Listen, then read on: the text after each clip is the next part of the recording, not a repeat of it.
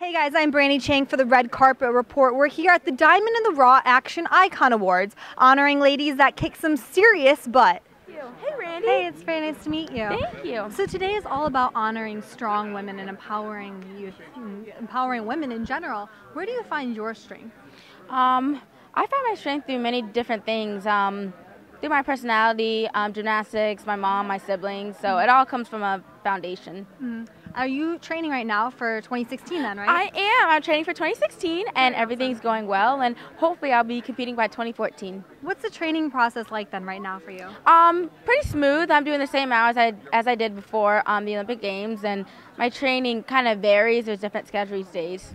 So has it been weird then transitioning from being at the London Olympics, coming back and then like living your day-to-day life, and then all of a sudden having to jump back into training? It is kind of weird, but I'm still getting used to it, and actually I'm like kind of used to it, but then I'm still getting used to it. So I like it. I like training and doing like red carpets like this. Yeah, definitely. And then I have to ask a fun question. Okay. When you're done training, what do you love to do? Do you love to like veg out on Oreos, or like what's your thing? I love to splurge, but I love to also relax with my friends, go to the movies, do the teenage stuff. Awesome. We'll have so much fun today. Thank you. Very nice talking.